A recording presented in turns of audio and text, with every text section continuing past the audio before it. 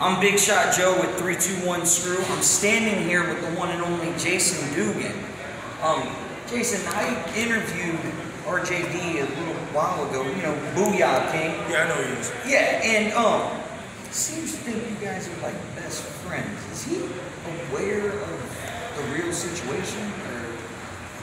See, the problem is this. When you're delusional, you think everything is what it's supposed to be. He's not part of Brothers in Arms. He would never be a part of Brothers in Arms. He's just some mark and a stain and a vein in my existence.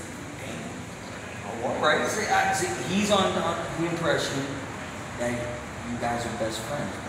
Listen, I'm not going to be best friends with a guy that isn't even in my league. I'm doing MLW. I just wrestled EC3. I've been in the ring with the biggest, baddest guys here in professional wrestling. So, in my league.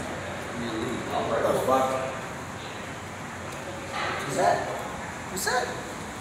RJ. What the hell? RJ. What's the matter, man?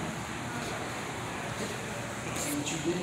If I had known to speak the truth a long time ago, or get rid of that clown, I'd have did it a long time ago. But either way, Jason is about to leave, go home, lay back, watch a little 24. Well, that's a good show. But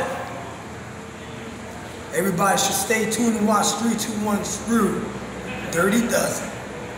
Because if you don't, then you're just like RJ, a loser.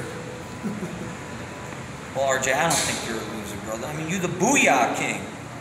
So, but, Mr. Dugan, it was a pleasure. It's an honor. All right, absolutely. And what he said.